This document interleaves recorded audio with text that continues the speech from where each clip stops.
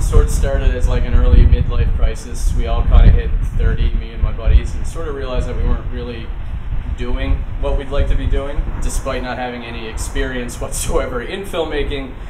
We took a camera, we took, you know, a cheap light and a cheap mic, and decided to start making these horror shorts. Me and Shane and John have known each other for years, and we've always had big ideas, stuff that we wanted to do. Actually, Shane and Francois brought me in and asked if I would mess around with the audio and make some music. I was at a party, and Francois just told me all about it, and he wasn't supposed to. And I don't know if Shane's gonna, I don't know if Shane knows that. He asked me a couple questions like, oh, how would you do this? And how would you do that? And how would you do this? And I did a bunch of stuff, but I really liked it. Shane said he needs some background people for a party he was having / filming. So he was like, you know, can you maybe do a line for us? And sure, you know. Hey man, can I slit your throat? And they seemed really happy with it. And that's it. Then we did another one.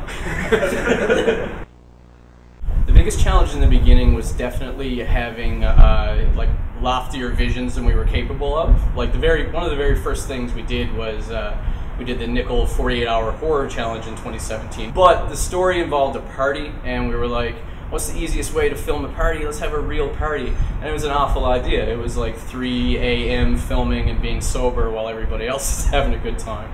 It's sort of been a constant lesson to try and take our ideas, compact them into something that we can actually like accomplish, and sort of go from there. But Every film we make, we learn something else. Learning how to get out of your own way when you're trying to create a piece of music that has like a specific job in the movie. Trying to make the light look natural. It's been a challenge. You got to tell the story with your lighting, right? So that's what I try to do. Where I had to pretend or act, pardon me, that I was extremely terrified, and it's just a hard thing to do, and it's a hard zone to get into. Ryan, stop it! For Christ's sake, stop it! And so it's hard to psych. It's an energetic sort of thing. The psych up for it was definitely tricky. at every single flick there's something that goes wrong, but we just learn to push ahead, and that's the point. I tell so many lies on set. Because everybody's like, hey, is this going to stain my skin? I'm like, no, of course not. Hey, is this going to hurt me? No, why would that hurt you?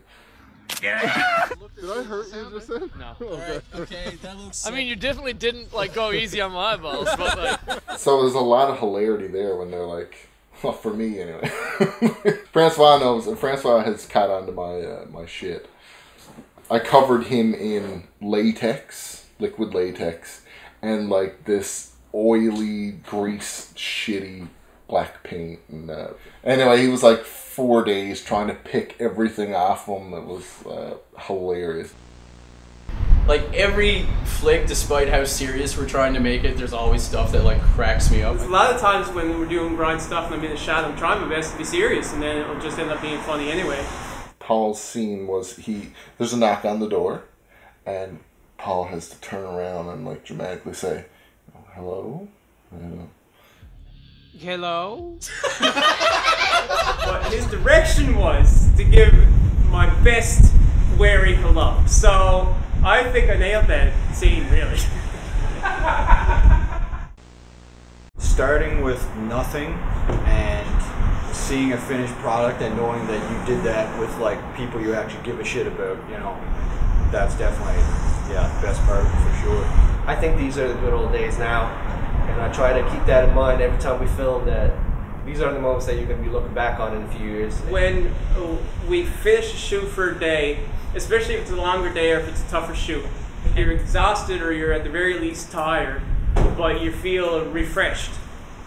Yeah. Definitely the most rewarding part of Grind Mind is becoming this creative collective. Like that's kind of been the goal from the start, was to try and include as many people, all of our artist friends, our creatives, comedians, actors, anybody we have that would get involved. That's definitely the greatest thing that's come out of Grind Mind for sure.